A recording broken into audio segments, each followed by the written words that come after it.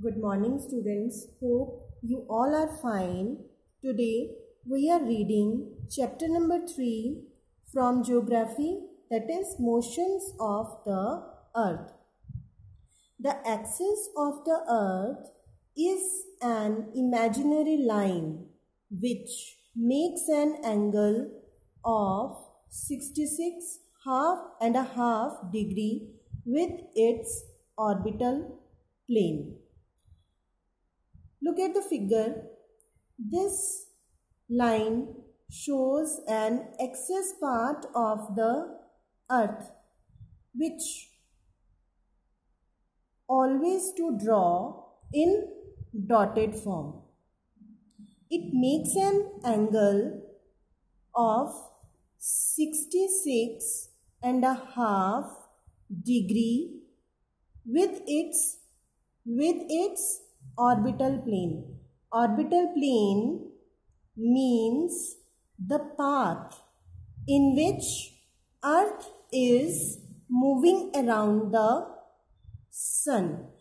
It is an imaginary line.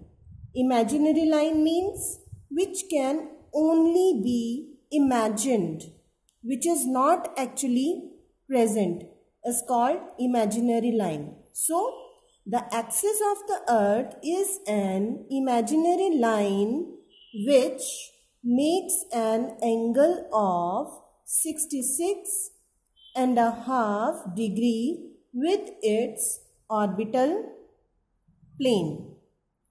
The earth has two types of motions. First motion is rotation and second motion is revolution. Rotation.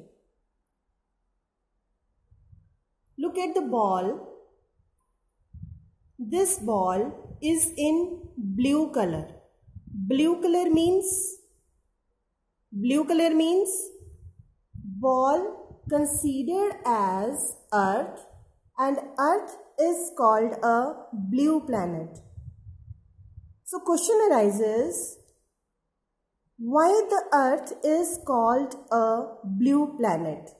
Blue planet because its 3/4 part of the earth is covered with water, or we can say due to the presence of water. That's why earth is called a blue planet. Now come to the part of rotation. It is the movement of the earth on its own axis. Look at the ball. Earth. Axis. Again, the tilted part of the earth is axis, means axis when the earth moves on its own axis, that is, this motion is called rotation. It takes 24 hours to complete one rotation. The movement of the earth on its own axis is called rotation. It takes 24 hours to complete one rotation. Due to the spherical shape of the earth, again look at the ball. Due to the spherical shape of the earth, only half part of the earth gets light from the sun. So students, this lighted candle considered as sun, and we have taken a ball as earth. Due to the spherical shape of the earth, only half part of the earth gets light and other half part of the earth is dark. The portion of the earth is facing the sun experiences day, and the other half part of the earth which is away from the sun experiences night. And this rotation causes day and night. Circle of illumination. The circle that divides the day from the night on the globe. Look at the figure. This circle which moves from North Pole to South Pole, and this circle moves from east to west. So the circle that divides the day from the night on the globe is called circle of illumination. Revolution. This is sun, this is earth. When the earth moves around the sun is called revolution, and it takes 365 days and 6 hours to complete one revolution.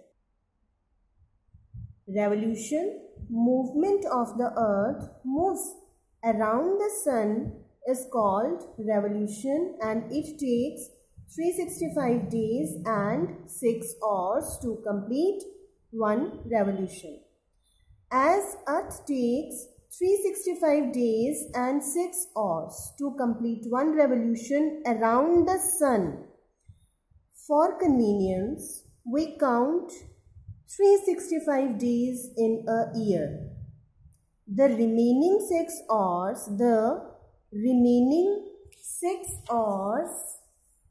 of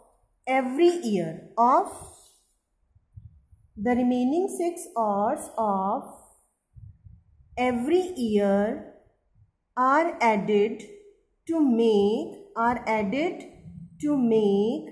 one day over a span of 4 years.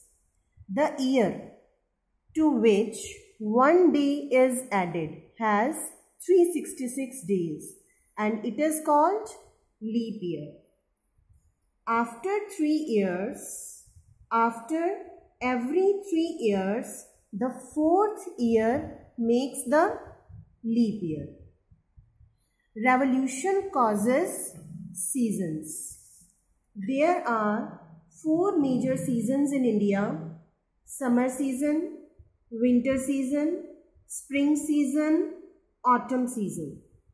Summer season and winter season we consider in solstice. Means we can say summer solstice and winter solstice. Spring season and autumn season we consider in equinoxes. As we say, spring equinox and autumn equinox.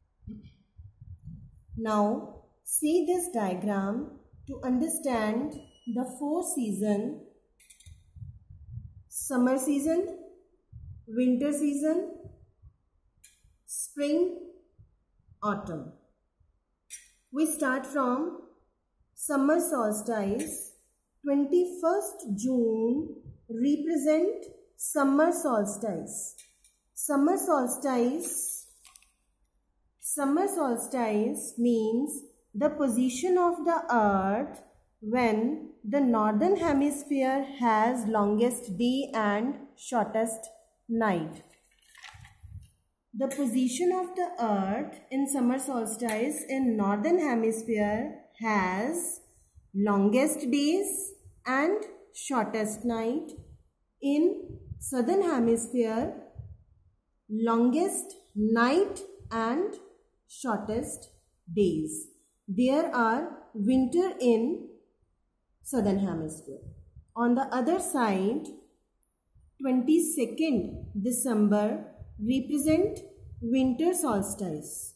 Winter solstice means the position of the earth when southern hemisphere has long days and short nights, and in northern hemisphere the days are short and nights are long. In southern hemisphere, 22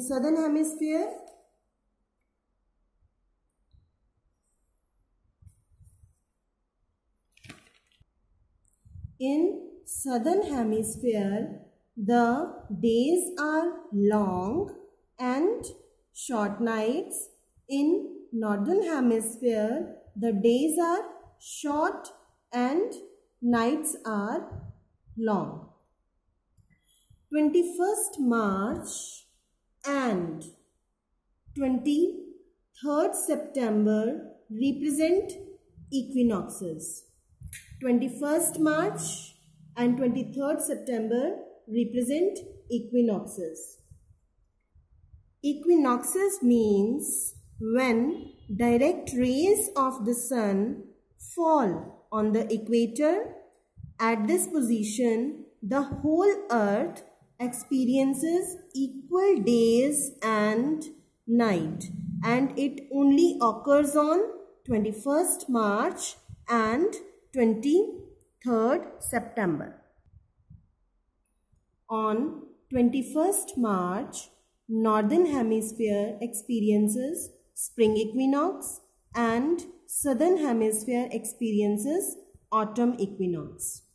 On the other hand, on 23rd September, northern hemisphere experiences autumn equinox and southern hemisphere experiences spring equinox. For example, June is going on and this is the time of summer solstice, means summer season in northern hemisphere.